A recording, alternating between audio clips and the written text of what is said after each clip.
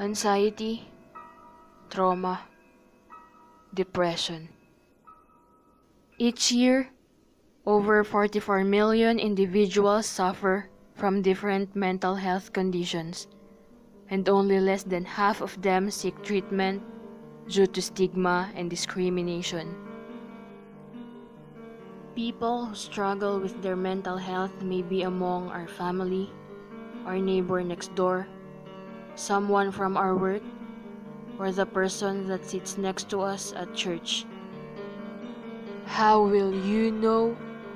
What can we do? How many more chances will we keep wasting before telling them that in these battles, they're not alone? Let's be aware. Let's be the reason to let them see that they matter.